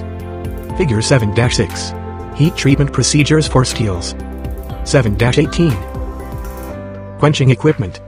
The quenching tank should be of the proper size to handle the material being quenched. Use circulating pumps and coolers to maintain approximately constant temperatures when doing a large amount of quenching. To avoid building up a high concentration of salt in the quenching tank, make provisions for adding fresh water to the quench tank used for molten salt baths. Tank location in reference to the heat treating furnace is very important. Situate the tank to permit rapid transfer of the part from the furnace to the quenching medium. A delay of more than a few seconds, in many instances, proves detrimental to the effectiveness of the heat treatment. During transfer to the quench tank, employ guard sheets to retard the loss of heat when heat treating material of thin section. Provide a rinse tank to remove all salt from the material after quenching if the salt is not adequately removed in the quenching tank. Heat treatment of ferrous metals. The first important consideration in the heat treatment of a steel part is to know its chemical composition. This, in turn, determines its upper critical point. When the upper critical point is known, the next consideration is the rate of heating and cooling to be used. Carrying out these operations involves the use of uniform heating furnaces, proper temperature controls, and suitable quenching mediums. Behavior of steel during heating and cooling. Changing the internal structure of a ferrous metal is accomplished by heating to a temperature above its upper critical point, holding it at that temperature for a time sufficient to permit certain internal changes to occur, and then cooling to atmospheric temperature under predetermined, controlled conditions. At ordinary temperatures, the carbon in steel exists in the form of particles of iron carbide scattered throughout an iron matrix known as ferrite. The number, size, and distribution of these particles determine the hardness of the steel. At elevated temperatures, the carbon is dissolved in the iron matrix in the form of a solid solution called austenite, and the carbide particles appear only after the steel has been cooled. If the cooling is slow, the carbide particles are relatively coarse and few. In this condition, the steel is soft. If the cooling is rapid, as by quenching in oil or water, the carbon precipitates as a cloud of very fine carbide particles, and the steel is hard. The fact that the carbide particles can be dissolved in austenite is the basis of the heat treatment of steel. The temperatures at which this transformation takes place are called the critical points, and vary with the composition of the steel. The percent of carbon in the steel has the greatest influence on the critical points of heat treatment. Hardening. Pure iron, wrought iron, and extremely low carbon steels cannot be appreciably hardened by heat treatment, since they contain no hardening element. Cast iron can be hardened, but its heat treatment is limited. When cast iron is cooled rapidly, it forms white iron, which is hard and brittle. When cooled slowly, it forms gray iron, which is soft but brittle under impact. In plain carbon steel, the maximum hardness depends almost entirely on the carbon content of the steel. As carbon content increases, the ability of steel to harden also increases. However, this increase in the ability to harden with an increase in carbon content continues only to a certain point. In practice, that point is 0.85% carbon content. When the carbon content is increased beyond 0.85%, there is no increase in wear resistance. For most steels, the hardening treatment consists of heating the steel to a temperature just above the upper critical point, soaking or holding for the required length of time, and then cooling it rapidly by plunging the hot steel into oil, water, or brine. Although most steels must be cooled rapidly for hardening, a few may be cooled in still air. Hardening increases the hardness and strength of the steel but makes it less ductile. Carbon steel must be cooled to below 1000 degrees Fahrenheit in less than 1 second when hardening. Should the time required for the temperature to drop to 1000 degrees Fahrenheit exceed 1 second, the austenite begins to transform into fine pearlite. This pearlite varies in hardness, but is much harder than the pearlite formed by annealing and much softer than the martensite desired. After the 1000 degrees Fahrenheit temperature is reached, the rapid cooling must continue if the final structure is to be all martensite. The time limit for the temperature drop to 1000 degrees Fahrenheit increases above the 1 second limit for carbon steels when alloys are added to steel. Therefore, a slower quenching medium produces hardness in alloy steels. Because of the high internal stresses in the as quenched condition, steel must be tempered just before it becomes cold. The part should be removed from the quenching bath at a temperature of approximately 200 degrees Fahrenheit. Since the temperature range from 200 degrees Fahrenheit down to room temperature is the cracking range, Hardening temperatures and quenching mediums for the various types of steel are listed in Figure 7-6. Hardening precautions. A variety of different shapes and sizes of tongs for handling hot steels is necessary. It should be remembered that cooling of the area contacted by the tongs is retarded and that such 7-19 areas may not harden, particularly if the steel being treated is very shallow hardening. Small parts may be wired together or quenched in baskets made of wire mesh. Special quenching jigs and fixtures are frequently used to hold steels during quenching in a manner to restrain distortion. When selective hardening is desired, covering with aluminum cement or some other insulating material may protect portions of the steel. Selective hardening may be accomplished by using water or oil jets designed to direct quenching medium on the areas to be hardened. This also is accomplished by the induction and flame hardening procedures previously described, particularly on large production jobs. Shallow hardening steels, such as plain carbon and certain varieties of alloy steels, have such a high critical cooling rate that they must be quenched in brine or water to effect hardening. In general, intricately shaped sections should not be made of shallow hardening steels because of the tendency of these steels to warp and crack during hardening. Such items should be made of deeper hardening steels capable of being hardened by quenching in oil or air. Tempering. Tempering reduces the brittleness imparted by hardening and produces definite physical properties within the steel. Tempering always follows, never precedes, the hardening operation. In addition to reducing brittleness, tempering softens the steel. Tempering is always conducted at temperatures below the low critical point of the steel. In this respect, tempering differs from annealing, normalizing, or hardening, all of which require temperatures above the upper critical point. When hardened steel is reheated, tempering begins at 212 degrees Fahrenheit and continues as the temperature increases toward a low critical point. By selecting a definite tempering temperature, the resulting hardness and strength can be predetermined. Approximate temperatures for various tensile strengths are listed in Figure 7-6. The minimum time at the tempering temperature should be 1 hour. If the part is over 1 inch in thickness, increase the time by 1 hour for each additional inch of thickness. Tempered steels used in aircraft work have from 125,000 to 200,000 psi ultimate tensile strength. Generally, the rate of cooling from the tempering temperature has no effect on the resulting structure. Therefore, the steel is usually cooled in still air after being removed from the furnace. Annealing. Annealing of steel produces a fine-grained, soft, ductile metal without internal stresses or strains. In the annealed state, steel has its lowest strength. In general, annealing is the opposite of hardening. Heating the metal to just above the upper critical point, soaking at that temperature, and cooling very slowly in the furnace accomplishes annealing of steel. Refer to Figure 7-6 for recommended temperatures. Soaking time is approximately 1 hour per inch of thickness of the material. To produce maximum softness in steel, the metal must be cooled very slowly. Slow cooling is obtained by shutting off the heat and allowing the furnace and metal to cool together to 900 degrees Fahrenheit or lower, then removing the metal from the furnace and cooling in still air. Another method is to bury the heated steel in ashes, sand, or other substance that does not conduct heat readily. Normalizing. The normalizing of steel removes the internal stresses set up by heat treating, welding, casting, forming, or machining. Stress, if not controlled, leads to failure. Because of the better physical properties, aircraft steels are often used in the normalized state, but seldom, if ever, in the annealed state. One of the most important uses of normalizing in aircraft work is in welded parts. Welding causes strains to be set up in the adjacent material. In addition, the weld itself is a cast structure as opposed to the wrought structure of the rest of the material. These two types of structures have different grain sizes, and to refine the grain as well as to relieve the internal stresses, all welded parts should be normalized after fabrication. Heating the steel above the upper critical point, and cooling in still air accomplish normalizing. The more rapid quenching obtained by air cooling, as compared to furnace cooling, results in a harder and stronger material than that obtained by annealing. Recommended normalizing temperatures for the various types of aircraft steels are listed in Figure 7-6. Case hardening. Case hardening produces a hard, wear-resistant surface or case over a strong, tough core. Case hardening is ideal for parts that require a wear-resistant surface and, at the same time, must be tough enough internally to withstand the applied loads. The steels best suited to case hardening are the low-carbon and low-alloy steels. If high-carbon steel is case hardened, the hardness penetrates the core and causes brittleness. In case hardening, the surface of the metal is changed chemically by introducing a high carbide or nitride content. The core is unaffected chemically. When heat treated, the surface responds to hardening while the core toughens. The common forms of case hardening are carburizing, cyaniding, and nitriding. Since cyaniding is 7-20. Not used in aircraft work. Only carburizing and nitriding are discussed in this section. Carburizing. Carburizing is a case hardening process in which carbon is added to the surface of low-carbon steel. Thus, carburized steel has a high-carbon surface and a low-carbon interior. When the carburized steel is heat-treated, the case is hardened while the core remains soft and tough.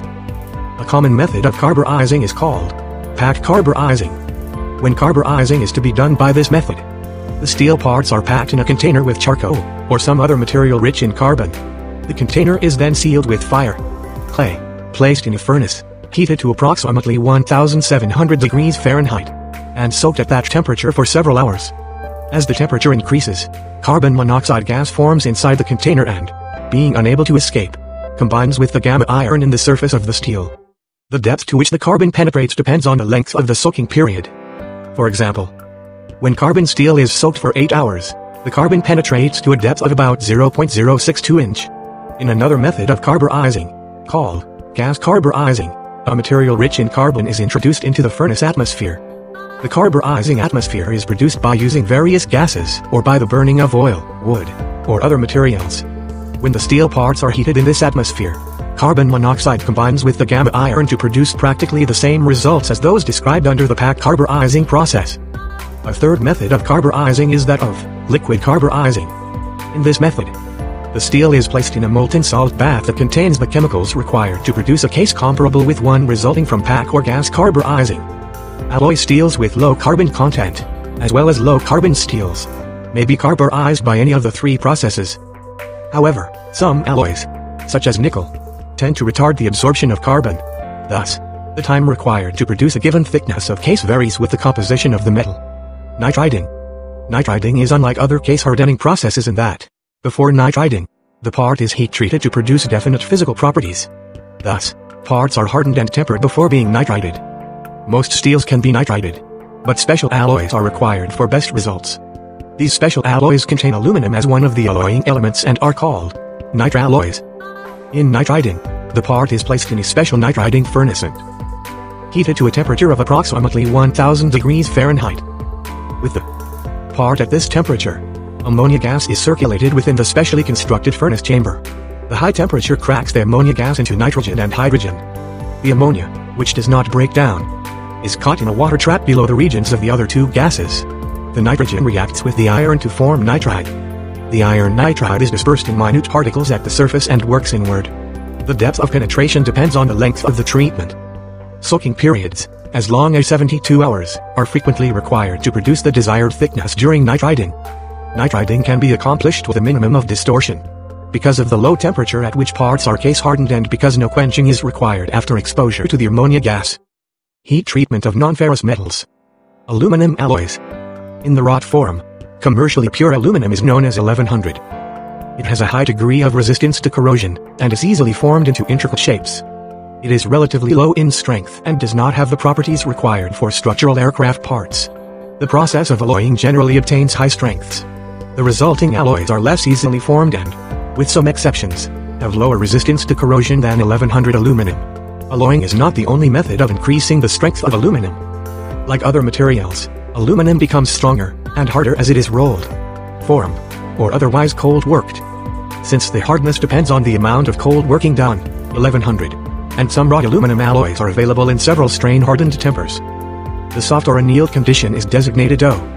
If the material is strain-hardened, it is said to be in the H condition. The most widely used alloys in aircraft construction are hardened by heat treatment rather than by cold work. These alloys are designated by a somewhat different set of symbols. T4 and W indicate solution heat-treated and quenched but not aged, and T6 indicates an alloy in the heat-treated, hardened condition. Pollution heat-treated, unstable temper. Reheated to produce stable tempers other than F, O, or H. T2, annealed. Cast products only. T3, solution heat-treated and then cold worked. T4, solution heat-treated. T5, artificially aged only. 7-21. T6, solution heat-treated and then artificially aged. T7, solution heat-treated and then stabilized. T8, solution heat-treated, cold worked, and then artificially aged. T9, solution heat-treated, artificially aged, and then cold worked. T10, artificially aged and then cold worked.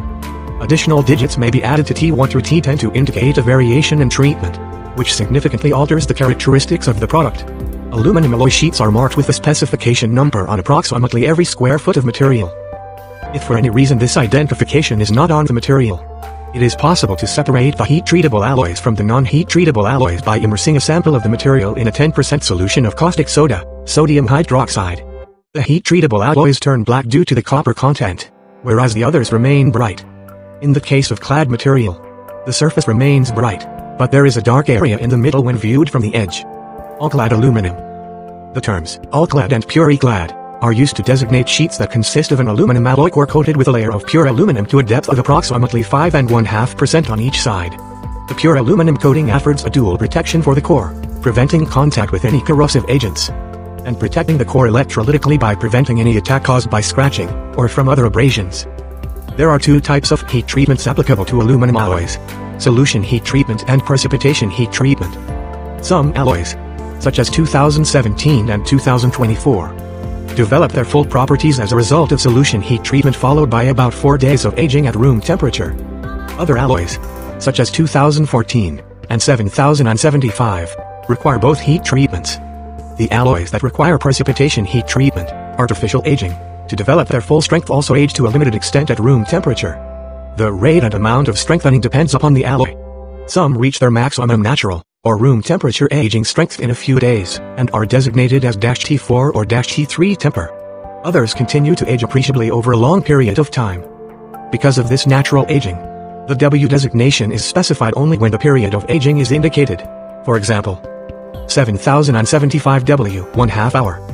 Thus, there is considerable difference in the mechanical and physical properties of freshly quenched W material and material that is in the -T3 or -T4 temper. The hardening of an aluminum alloy by heat treatment consists of 4 distinct steps. 1. Heating to a predetermined temperature. 2. Soaking at temperature for a specified length of time. 3. Rapidly quenching to a relatively low temperature. 4. Aging or precipitation hardening either spontaneously at room temperature, or because of a low-temperature thermal treatment. The first 3 steps above are known as solution heat treatment, although it has become common practice to use the shorter term, heat treatment. Room temperature hardening is known as natural aging, while hardening done at moderate temperatures is called artificial aging, or precipitation heat treatment. Solution heat treatment. Temperature. The temperatures used for solution heat treating vary with different alloys and range from 825 degrees Fahrenheit to 980 degrees Fahrenheit. As a rule, they must be controlled within a very narrow range, ±10 degrees Fahrenheit, to obtain specified properties. If the temperature is too low, maximum strength is not obtained.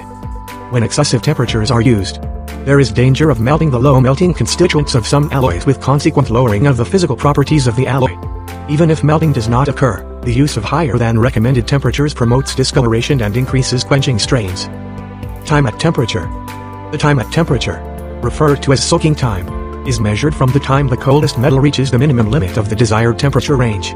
The soaking time varies, depending upon the alloy and thickness, from 10 minutes for thin sheets to approximately 12 hours for heavy forgings.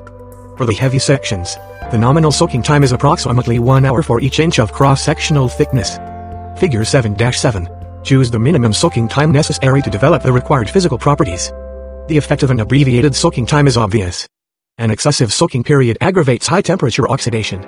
With clad material, prolonged heating results in excessive diffusion of copper and other soluble constituents into the protective cladding, and may defeat the purpose of cladding. Quenching. After the soluble constituents are in solid solution, the material is quenched to prevent or retard immediate rate precipitation. 3 distinct quenching methods are employed. The 1-7-22. Thickness, inch, time, minutes, up to 0.032, 30. 0.032 to ~/30. ~to 1/4, 40. Over 1/4, 60 note. Soaking time starts when the metal, or the molten bath, reaches a temperature within the range specified above. Figure 7-7. Typical soaking times for heat treatment. The use in any instance depends upon the part, the alloy, and the properties desired. Cold water quenching. Parts produced from sheet, extrusions, tubing, small forgings, and similar type material are generally quenched in a cold water bath. The temperature of the water before quenching should not exceed 85 degrees Fahrenheit. Using a sufficient quantity of water keeps the temperature rise under 20 degrees Fahrenheit.